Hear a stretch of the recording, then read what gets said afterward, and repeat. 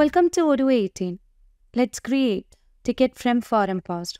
For that, you can just go to the e-learning module. Now let's view the course where you can just go to the forums. Let's choose tree, woods and garden. And here let's choose the forum that is created. And click on the three dots and let's create a ticket. So you can provide the title of the ticket as well as you can choose the helpdesk team. So the available team will be visible over here.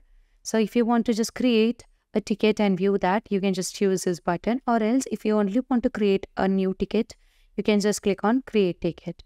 Let's choose create and view ticket.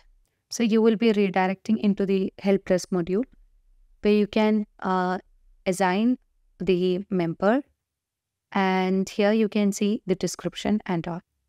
So if you want to convert this into an opportunity, you can just convert that.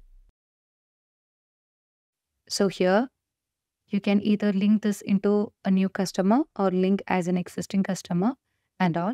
So let's convert this to the opportunity. Okay. Now you can also view the ticket from the chatter.